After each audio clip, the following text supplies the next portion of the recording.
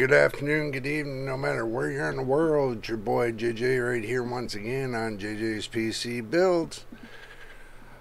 Before we get started, if this is your first time here, make sure you subscribe, like the videos, and watch the videos from beginning to end. We're still trying to work towards 1,000 subscribers, and we're still trying to work towards 4,000 watch hours to be monetized here on YouTube. So it takes everybody to help us out here.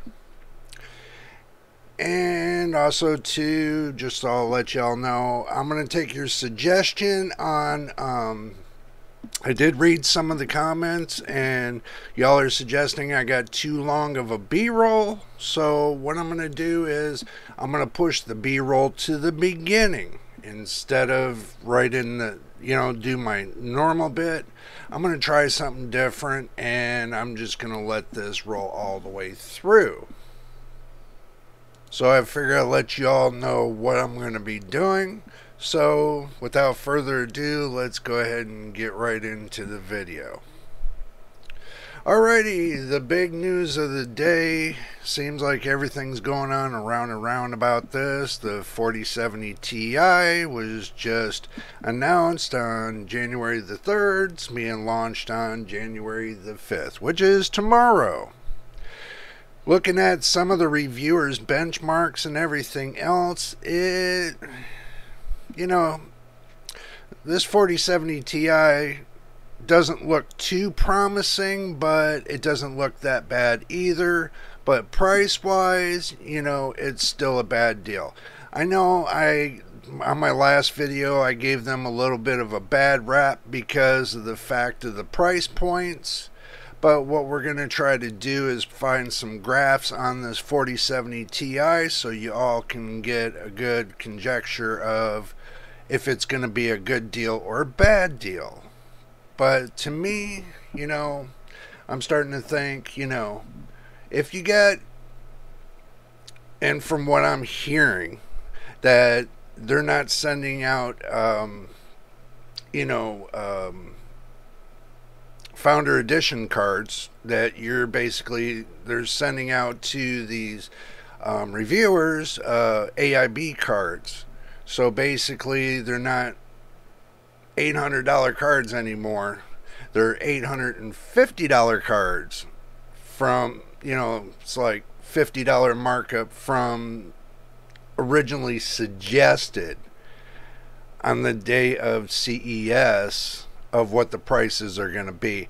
So don't expect these cards to be what you think they're going to be. As far as them being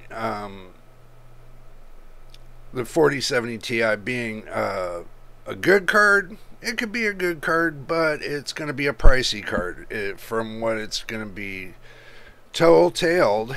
So if you're looking to get this card, you never know. I mean, it could be a good card. It depends on where you buy it from starting tomorrow, what you're going to be doing with it, far as if you're doing creator work with it, if you're doing gaming with it, or, you're going to be using DLSS 3 off of it. All depends on what you're going to be doing with the card that makes the difference. Okay, so let's go ahead and dig around for some benchmarks so that way we can show you, at least one benchmark or two that I pull up offline so you get a general idea of what the 4070 Ti is going to be about.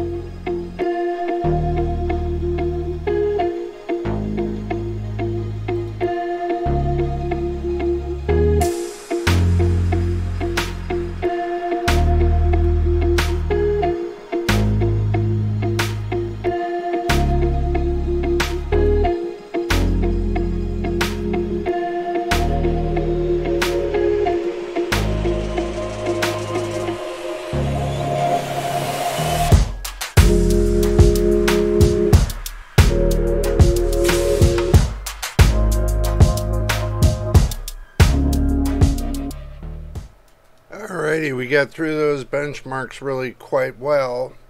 Well, from what I was seeing, the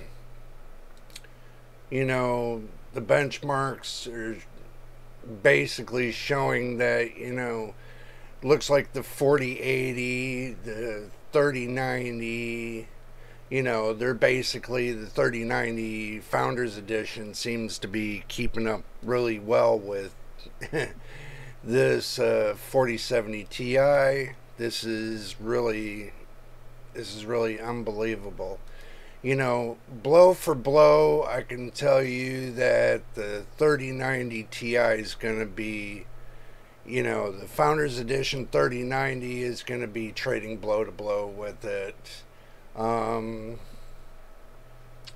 Now, as far as anything else, it's hard to tell. I mean, I don't have the card in front of me. These are just some benchmarks that I pulled up, from the internet, So basically, from what they're showing is that the 47 Ti, and this is the gigabyte version, doesn't seem like it's pulling ahead like it's supposed to. I mean, in some instance, like F122, it pulls out a little bit ahead of the 3090 Founders Edition, but as far as the 3090 Ti, it seems that the 3090 Ti is staying ahead of the 4070 Ti.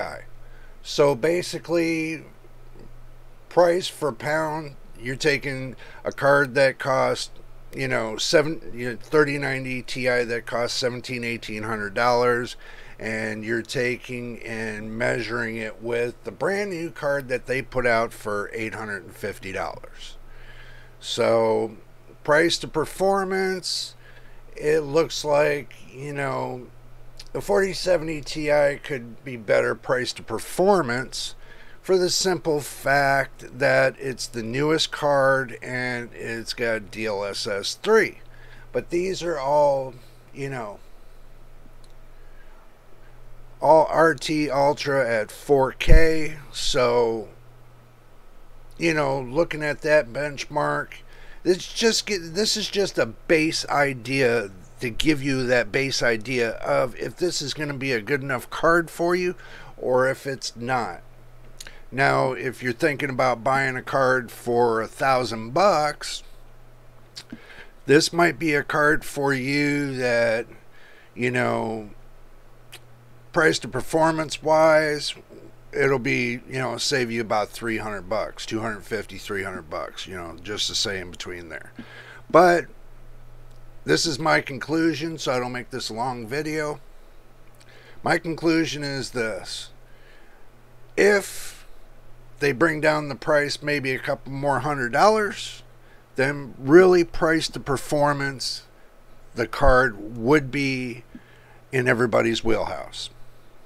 But from what I'm seeing right now, price to performance wise, they do have other cards out there that are keeping up with this card that are better in performance.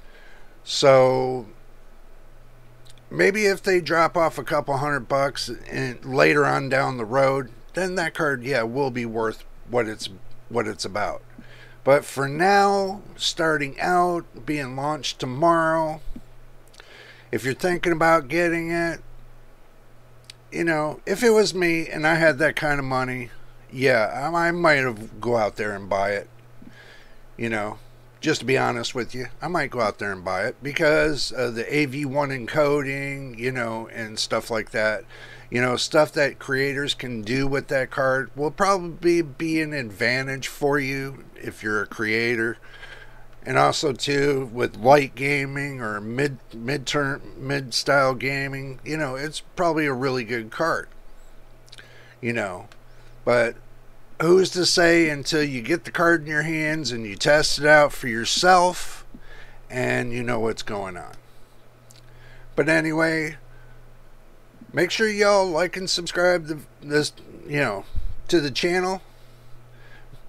Subscribing will help us out get to the 1,000 the 1,000 subscribers and watch all the videos. That'll get us to the 4,000 watch time hours to get us unlocked for monetization. And then after that, I will tell you what our goal is going to be after that. But until the next video and the next time, this is JJ, your boy. We will see you on the next one.